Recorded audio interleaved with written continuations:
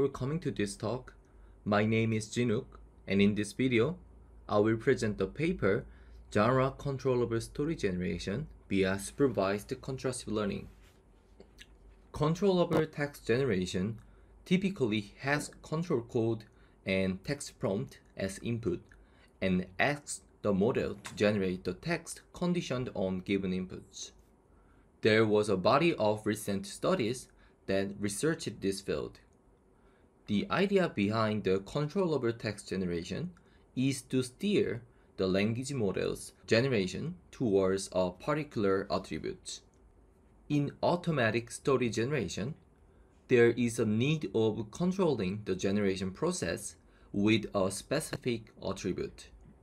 In this work, we propose a model which can control genre in story generation inspired by the research of controllable text generation. Here is a use case.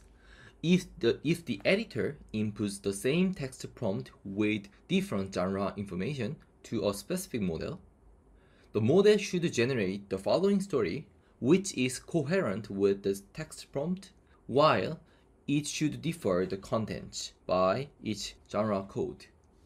So, why do we need to control genre? Because genre references allow the reader to think about what the story would be.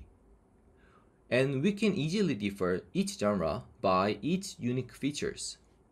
Let us say you find a novel whose genre is murder mystery. Then you can expect a dead body and a scene where someone discovers it. Like this, people anticipate having such conventions and obligatory scenes when they know the genre. Therefore, we choose genre as a control factor of our story generation. Now, I want to talk about the motivation for our methodology. Previous controllable text generation studies can be divided into two main categories. First, providing additional information to the model. Second, learning additional discriminators to control a language model. Neither method has learned to control with explicit training objectives. This may make the model mainly dependent on their text prompt, not on their desired target genre. We have examples below. As the model learns language from large corpora, even though we ask the model to generate text with target code, like for example here, like sports, they are likely to continue the sequence by conditioning the given text prompt. Like here, you can easily expect the continuing sequence would be like about economic topic, not on target sports topic. To solve this limitation, we propose our model called SCSC. SCSC has auxiliary training objectives that explicitly force the language model to learn controllability. This additional objective is supervised contrastive loss, which penalize the model to stretch the distance between the different labels and narrow the distance between same labels. Many studies have employed contrastive learning in NLP, and Gonel et al. Propose fine-tuning method with supervised contrastive loss in NLU text. We regard our work as the first work employing supervised contrastive learning in controllable text generation. In training phase, we assume there are a story and a corresponding negative story as an input. We retrieved negative stories using similarity search, selecting top case stories with the highest similarity but different genre annotations. Our model is based on transformer decoder architecture. The model takes input and outputs the H vector, which is a component of loss calculation. For contrastive learning, it is essential to provide appropriate positive examples and negative examples.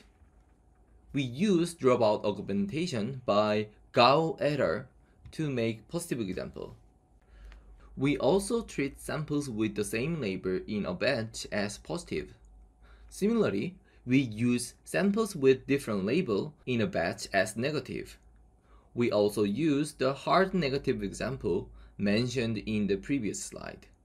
There are two losses that CEST uses. First, we use typical negative log likelihood loss to learn autoregressive property. We transform the H vector to G vector by projection layer for supervised contrastive loss. These two losses are interpolated through the hyperparameter lambda. This table is the overall result of the automatic evaluation metric. To evaluate controllability, we first ensure that our classifier is unbiased. As the golden story obtained the highest fidelity and the non-constrained GPT-2 fine-tuned model got 0.25 in 4 genres, we believe our classifier performs well. In the context of this unbiased classifier, CEST outperforms the other baselines in terms of fidelity by around 0.4. Furthermore, our ablation result also show that supervised contrastive loss has great importance for successful learning. From the human evaluation result, we found that the generated stories from CEST are more related to the target genre than those from other baselines. We also find that CEST's generated outputs are more story-related and loyal to genre. This is the generated result from 4 models. The target genre is romance, and the segmented underlined here is the text prompt. As you can see, the text prompt is not related to the target genre. While other baseline results are highly dependent on text prompt, only CEST show the result that matches the target genre. During the experiment, we found a trade-off between label fidelity, which means control strength, and perplexity, which means fluency. Therefore, we must choose the hyperparameter lambda to keep the fluency as high as possible while maximizing the control strength. To find such a lambda, we visualize the sentence representation of each lambda. We could find stronger clusters as lambda increases. We set lambda to 0.7 in our whole experiment according to this result. We have done visualization to evaluate whether CEST has control. We first obtained the sentence embeddings for the development set. In normal CEST, after training, we could see clear clusters in same genre, the same color. However, the cluster disappeared when we removed the supervised contrastive loss from CEST while training. In addition, in figure C, when we replace the genre code with random noise, when we input data to the well-trained CEST model, the cluster disappears, meaning that CEST controls the genre through the genre code. To conclude, we propose CEST, which is able to control the genre in story generation. Experiments have shown that our model outperforms the baselines, and supervised objective is the key component of our work. Future work may include applying our method to the dataset representing more natural narratives and fictional structures like writing prompts and ROC stories. Thanks for listening. We are welcome to check out our papers to find out more details. Okay, thanks. And I see JinYeong is here. So I think we can start the QA session. So that's one question from my side. So have you evaluated the correlation between the used class categories or the genre with respect and also the performance of the model. Could you please say the question again? So have you evaluated the correlation between the used genre and the performance of the model? So for example, for romance, does your model performance better on that than on other categories or other genres, or less the average performance? You mean like performance of like, let's say like romance, and like performance of like, let's say like a criminal or something like that. So do they have different performance on different categories, different classes, or different?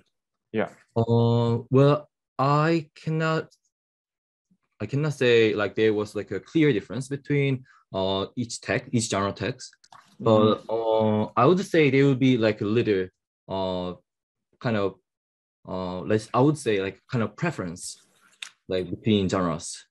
So like let's say like if the data set that I have made, like if the word terms in the data set is like a more like a biased to like some certain genre, then I think it would perform well on that genre.